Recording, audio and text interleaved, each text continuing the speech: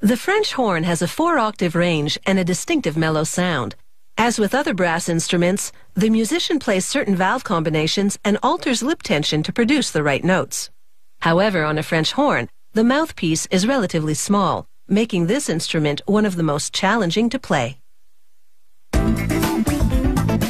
The French horn is made up of nearly 4 meters of coiled tubing, a set of valves, and a flared bell. To make the tail end, they shape a sheet of brass around a steel mandrel, then braze the edges together to form a tube. With a burnishing tool, an artisan rounds out the shape.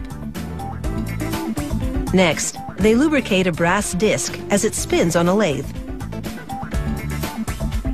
Using a variety of tools, they shape it into a bell.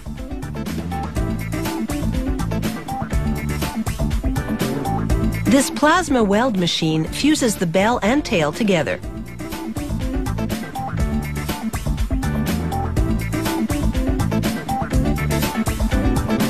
Back on the lathe, they trim the diameter of the bell, then roll the edge into a rim called a bead. This reinforces the bell.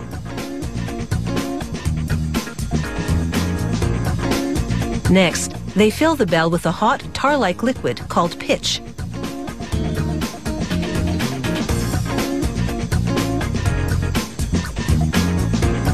Once the pitch cools, they put the tail into a forming block and carefully bend it. The hardened pitch provides support, preventing the tail from collapsing.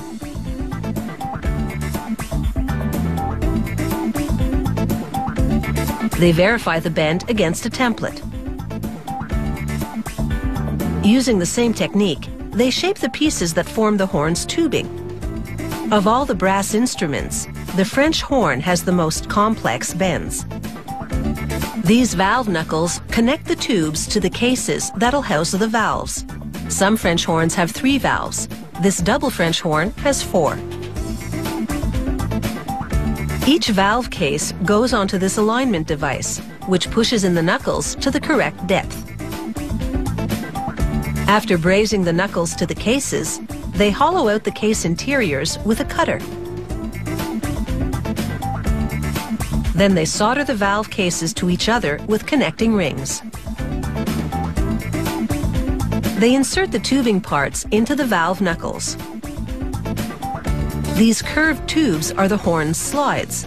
The musician tunes the instrument by adjusting them in and out of the straight tubes.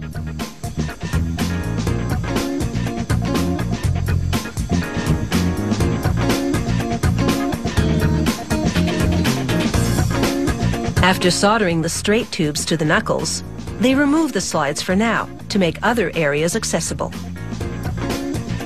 Then they solder this partially assembled valve section to the tail and bell.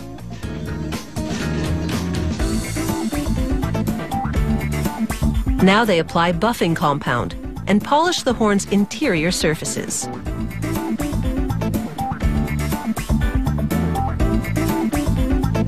They polish the more accessible surfaces with a cloth buffing wheel.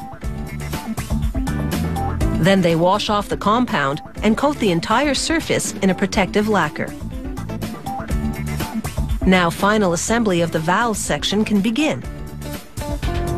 They install rotors in the valve cases and levers to activate them. Unlike piston valves on a trumpet that move up and down, these valves rotate to direct airflow through specific tubing combinations. A lever connects to each valve via a rod and nylon cord.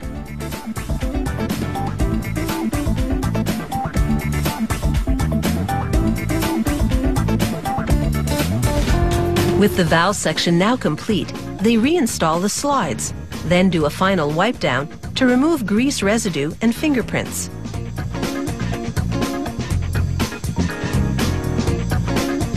This pristine finish complements the superb sound quality.